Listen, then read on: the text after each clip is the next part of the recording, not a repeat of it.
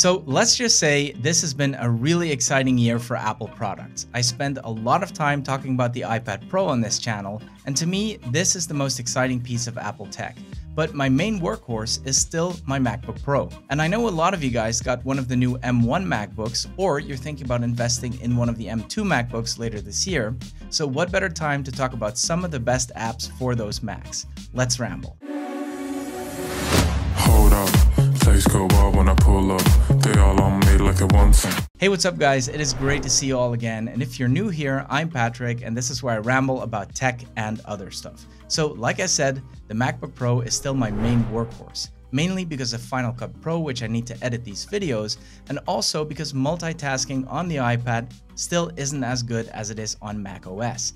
The way I use my devices is basically my MacBook Pro lives on my desk, it sits there in clamshell mode, and it stays there. And it's connected to this LG ultrawide that I have here, which is insanely useful for video editing, but which also really improves your multitasking. And I will show you later which little app I use to utilize all of that extra screen real estate. Everything else, everything that doesn't need to happen at this desk, I do on my iPad Pro. Except of course, if I go on a longer trip and I need to edit my videos, I'll take my MacBook with me, which is the main reason I have a MacBook and not a Mac Mini. Now obviously, there's a ton of great apps out there and it's impossible to cover them all in one video, so what I'll do in this video is I'll take you through the apps I use every day, multiple times a day. But before we do, I'd like to say a big thank you to our sponsor, Wondershare. I think most of you will know them from their very well-known Filmora video app. I'm personally a big fan of their data recovery solutions, so when they reached out to me to test their PDF editor, of course I said yes. Wondershare PDFelement is an all-in-one PDF solution. I've been testing it for a couple of weeks now, and I do have to admit it does do it all. You can create, edit, convert, and annotate forms and documents. I'm a huge fan of PDF editors myself. I mean, 90% of the documents I get sent these days are PDFs, and it's such a pain in the neck trying to convert them to Word and then back to PDF. The format always gets messed up, so being able to do all your edits straight inside the PDF is so much easier. Alright, so let me just open up a random PDF. In my daytime business, I'm a lobbyist, so we'll just grab some boring regulation to demonstrate some of the features. And of course, the number one feature every PDF tool should have is markup.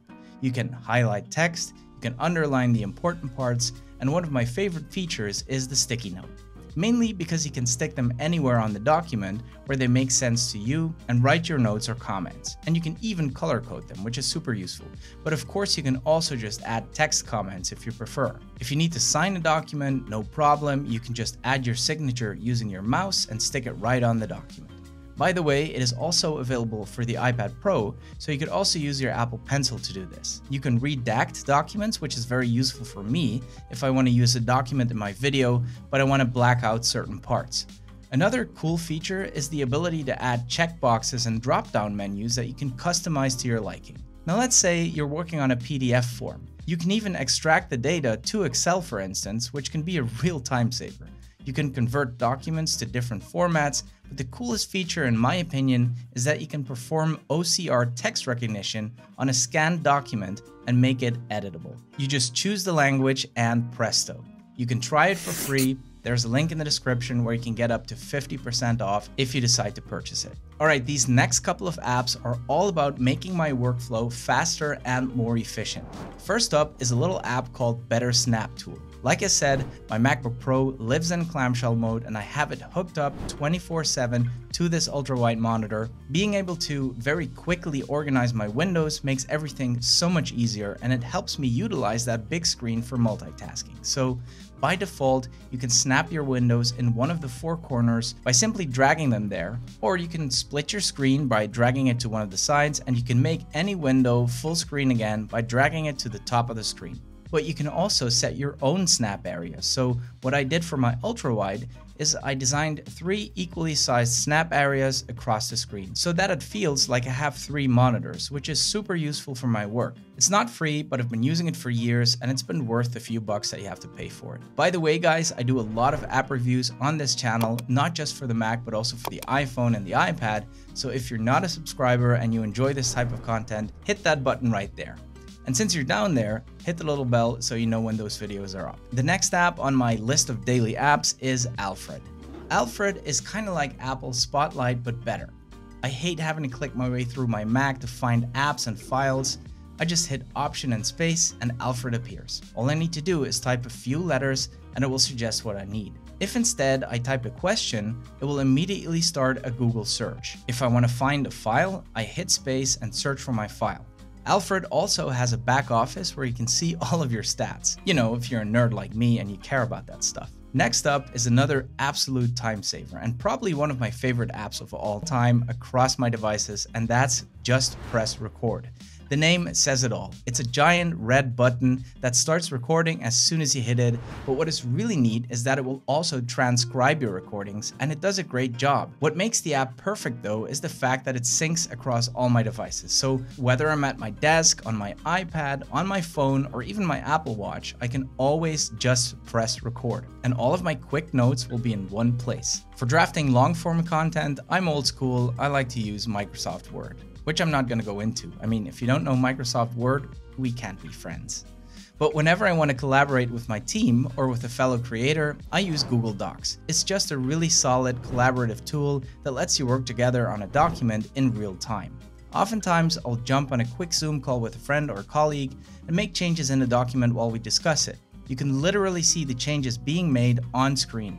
And when everybody's happy, end the Zoom call, document done. We used to send documents back and forth a million times, not to mention all the misinterpreted comments. Such a waste of time. And this makes it so much easier. Of course, when you want to use Google Docs, it's easiest to also use Google Drive to store everything. You get 15 gigabytes for free, and if you need more, you can always buy like 100 gigabytes for $2 a month. Plus, it's a good idea to back up your stuff anyway.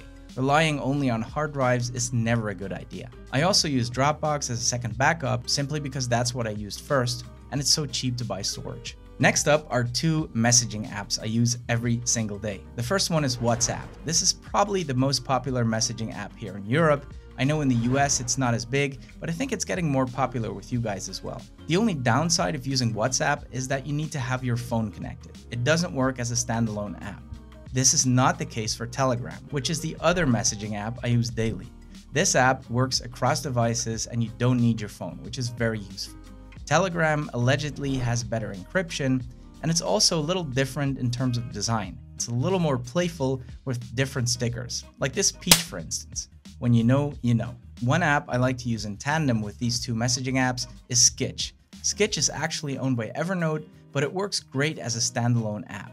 You can just quickly snap your entire screen, or you can simply draw a box around whatever area of your screen you want, and it will snap a high-res image.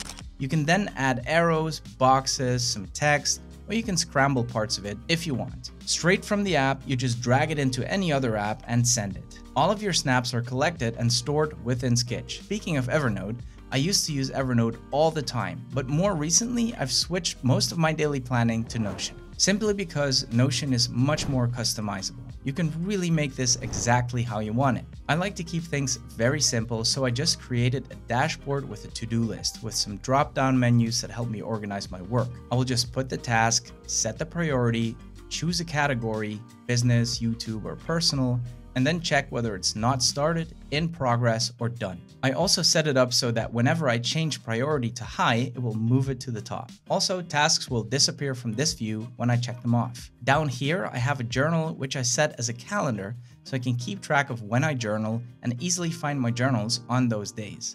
I created a journaling template, so all I have to do is click that and drag the journal to the appropriate day and start typing. You can basically do whatever works for you in Notion. And of course, Notion is free. All right, moving on to Screenflow. Now this app is not free, but it's really good. I use it for all of my screen recordings. I know you can use QuickTime for that, and it's already baked into macOS, but Screenflow gives you far more options. You can set up your recording so you can record parts of the screen, which is useful when you're on an ultra-wide like I am, and you can choose your resolution. But Screenflow is not just a screen recorder, it's actually an entire editing suite. A lot of people use Screenflow to record their video tutorials. It's not cheap, but it works very well. Finally, I use the Adobe suite almost every day. I love using Lightroom for quick touch-ups of my photos, and I can use it across all my devices, where I can access my entire photo library. All of my audio for YouTube videos is processed through Adobe Audition. which has all these useful plugins, making that a very painless, almost automated exercise. One of the coolest features of this app is that you can lengthen or shorten any songs to the exact duration you need, and it will sound like the song was meant to be that way. Just drag the song in there, enable remix, and choose your time. You may have noticed that the same song has been playing in the background of this video, and I'm sure you didn't hear any weird cuts or transitions, and that's all done automatically by Adobe Audition. The Adobe Suite is not cheap either, but if you're serious about editing your creative work, it's definitely a solid investment. Alright guys, those are pretty much the apps I use every day. I hope this video was useful to you and maybe you found one or two apps you didn't know yet. If you did, give it one of these, it really does help the channel, and feel free to subscribe for more content. Thank you so much for watching, and see you in the next one.